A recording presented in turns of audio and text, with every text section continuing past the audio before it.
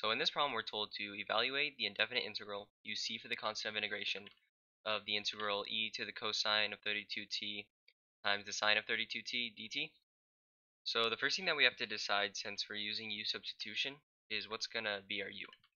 So in this case, I think the best thing to do would be set cosine of 32t to be u, because the derivative of cosine is minus sign, right? So that could cancel out with this. So let's do that. So the cosine of 32t is going to be our u. So we got to find the derivative of it first.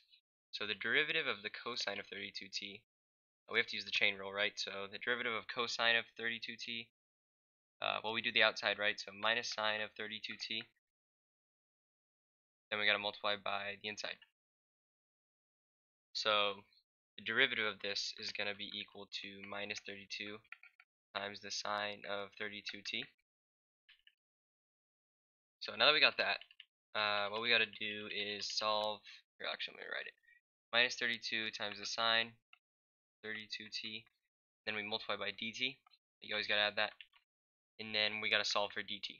So we can divide both sides by this right here.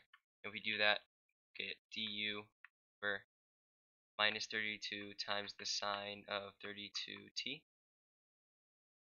Right, so all we did was divide, solve. Cool.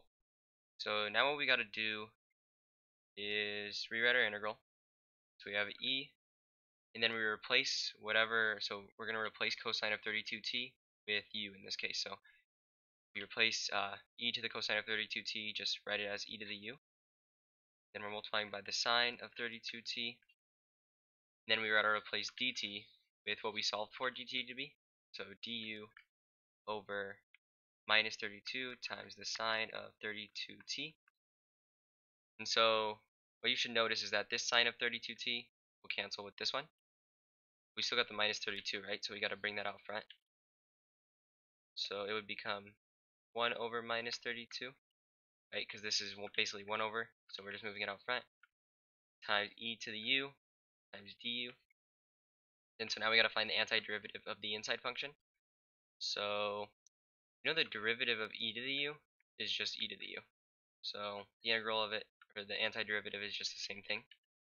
So basically it's just going to be minus 1 over 32 e to the u, and then we have to add c, right? Whenever we find the antiderivative, we got to add c.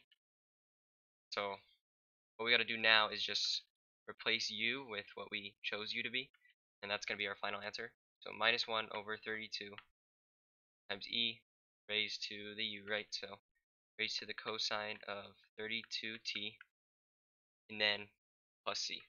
And so this right here is going to be our final answer.